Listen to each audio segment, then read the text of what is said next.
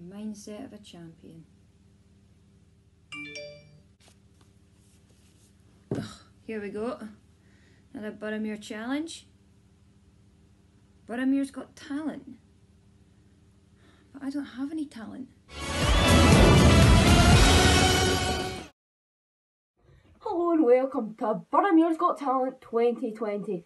I am your host, Auntie McDeck, and please welcome the judges. Sharon Osborne. Yes, I'm very excited for tonight's show. Hopefully there'll be some good talent on the show tonight, some things that we haven't seen before. There goes my earring, so let's get started. Simon Cowell. So, we scoured the country looking for Boroughmuir's best talent. That doesn't seem to be much. However, here is Tegan for Edinburgh.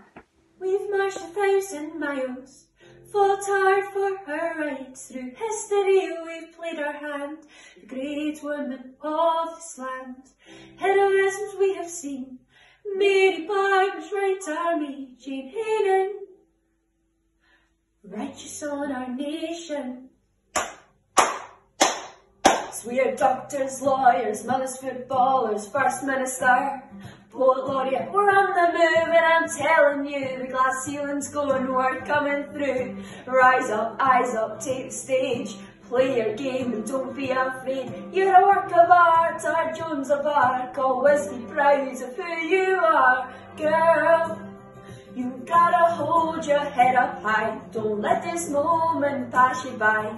You can be anything you believe you can be, girl. This world is waiting just for you, so go and shine and show the truth. You can be anything you believe you can be. I thought it was fabulous, Tegan, just fabulous. It was incredible. I loved the choice of song. It was so uplifting, and it actually brought a tear to my eye at one point. I think all the judges will agree with me when I say that it was so impressive when you hit all those high notes, as it was a very challenging song to sing. We definitely won't be needing this buzzer anytime soon, because it's 1,000% a yes from me. Next up is a lass originally from Elgin. Let's see what Simon has to say about this.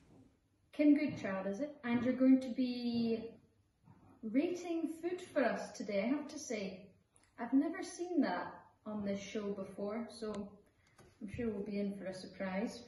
What? Just one talent? But I've got so many.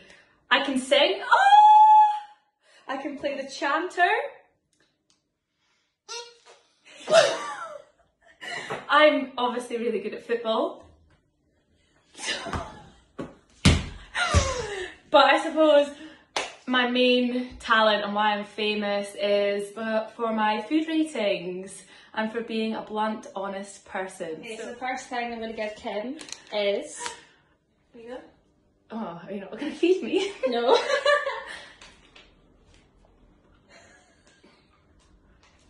Oh my god, I expected it to be a Malteser and it's chewy. A very chewy texture, sweet.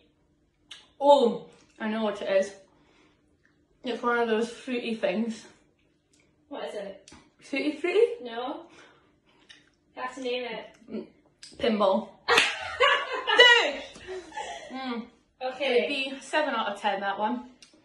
Unexpected. Next thing I'm going to give Kim is... Right, okay, so this is a drink. Oh, do I need to hold it? Yeah. Oh, there's no clue in the glass, it's a normal glass.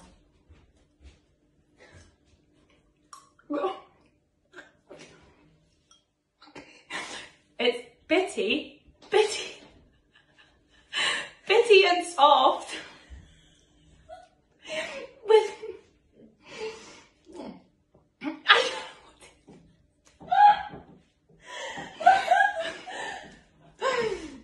I had soft textures that came out and it's actually not awful.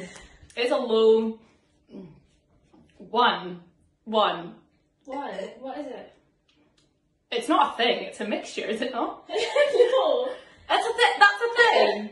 That is a drink. Oh my god, is it milk? I'm allergic. Okay, my rating is not good for that one. Don't know what that one is. Okay. That is honestly disgusting. That's fun. Should not be difficult. Oh, another round object. It's a bloody blueberry.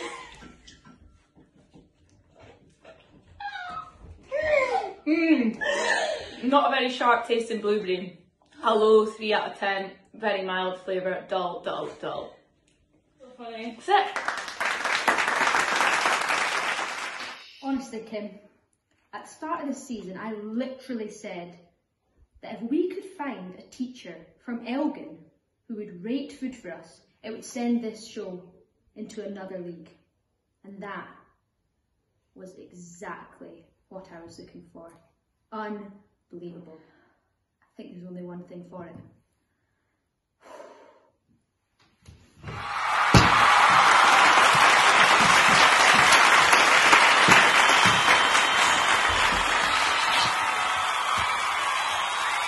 And the last of our auditionees tonight is Dibsy, all the way from the hills and the glens of the Highlands.